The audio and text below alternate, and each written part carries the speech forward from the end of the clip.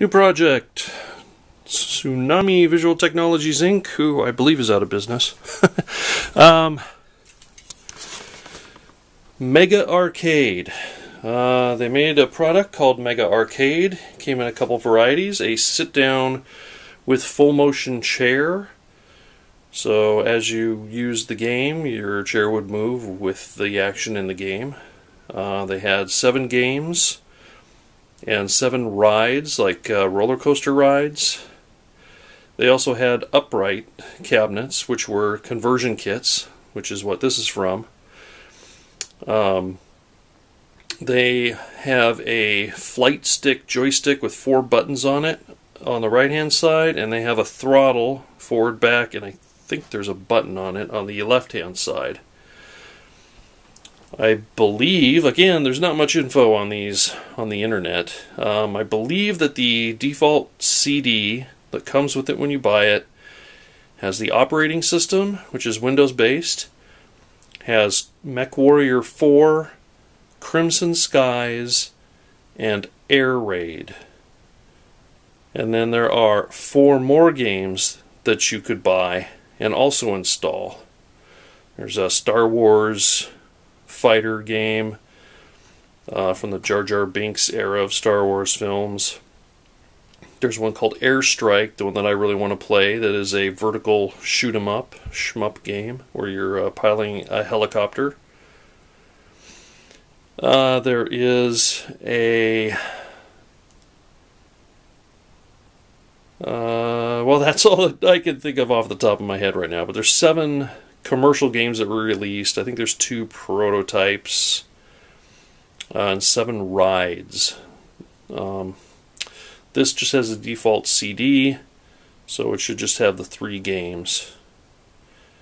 If you're interested in more about obtaining other games, I would suggest you look on the internet. There is some information out there about that as well. So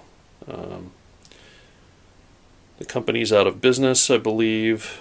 And I think somebody's figured out how to generate license keys to install other games. I'll be looking into that later. Right now, I bought this cabinet as a project, and it was not booting.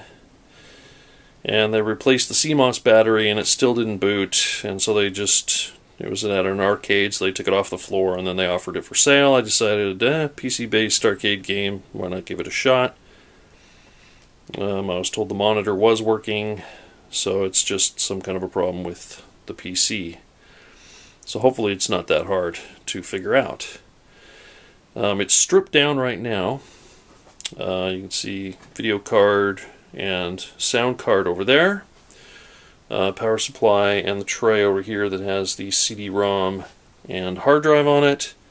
And if you look in there, I was happily surprised to find that someone had converted this to a compact flash. Being solid state, they use less power, they create less heat, and they are not nearly as susceptible to vibration damage as an actual platter hard disk. So it's always good to convert arcade games to that if you can, I feel anyway, unless you prefer replacing hard drives.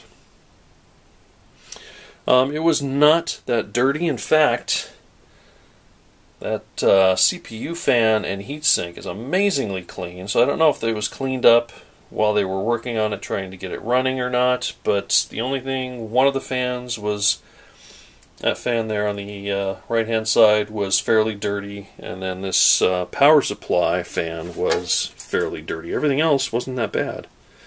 One thing I'd like to point out, yeah, this power supply has a couple of the vents cut out and a capacitor kind of jutting out the side. So it looks like at some point, I'm guessing, somebody replaced one or more of the capacitors on this power supply and used either what they had on hand or used a larger size, and that one just wasn't fitting with the case the way it was, so they cut a window so they could put the case back on. Kind of sketchy, but if it works, there's nothing really too dangerous about that. It's not like something's going to fall in there when the top is on this unit. It's an A-Power 480 watt power supply. It just looks like a standard PC power supply. So it shouldn't be hard to just replace that if it is a problem. Power supply goes here. Let's talk about the components right here. I didn't see anything online about it. The motherboard is an Asus P4S 533-MX. I looked it up and downloaded a manual. It's just a common Asus motherboard from what I gather. The video card is labeled MX440. I haven't looked it up online to find out what the stats are on it. The video card is a Sound Blaster Live 5.1 digital. And there's one stick of RAM in there, and that's pretty much it.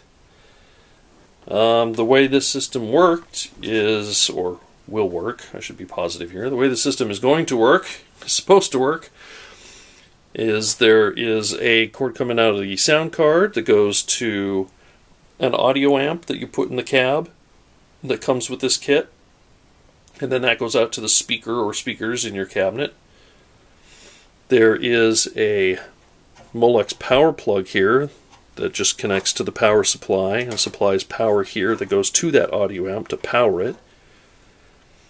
There's a VGA that comes out of the video card that goes into a universal video converter made by Ultracade, which I had one about 9 years ago that I was messing around when I put a Dreamcast with a VGA adapter into a cabinet that was running a medium resolution monitor. If you look back on my videos, you can find it there. So I'm familiar with the universal video converter. The monitor in the cabinet is standard resolution, and this does output VGA, so that's why they chose to use that device. And then there is a USB cable that comes out and goes into a converter board that's plugged into the joystick and throttle on the control panel of the game to pass the controls to the PC. And that's pretty much it. As I said, when I got it, it was listed as a project. The PC wouldn't boot right. They thought maybe it's as simple as going into the BIOS and changing the boot order of devices. We'll see. But the first thing I did was took it apart and cleaned it, which was, again, fairly easy. I thought it'd be a lot dirtier than it was. So I've got everything clean now, and I'll put it back together. And I'm not sure whether to try and power it up outside of the cab before in the cab or not. I don't think it'll hurt anything. In fact, I've seen pictures of these running outside of a cab. It won't find the controls, obviously. I'm just not sure that USB board that the controls go into and then it goes into the computer, I'm not sure if not having that hooked up would cause any kind of a boot error. So I'm not sure yet how I'm going to boot this thing up for the first time. But just wanted to show off some of the parts because I haven't seen them anywhere. I just see the completed unit, maybe with the top off, and a picture of it. So yeah, there's really not much there. Just looks like a Asus motherboard, a sound card, and a video card. It looks like you could source all those and build one of these. I know that from what I've read, the security on the game discs is based on the MAC address of the PC.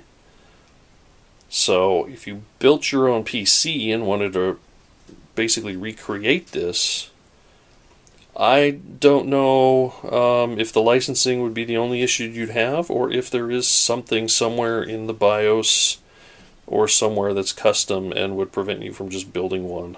I think I've also seen a video where someone had it running on a virtual machine on a PC. So we'll see. Anyway, new project. Wanted to put something out there on the net that's a little bit more than the information that's out there currently. And cross my fingers and hope we can get this thing up and running.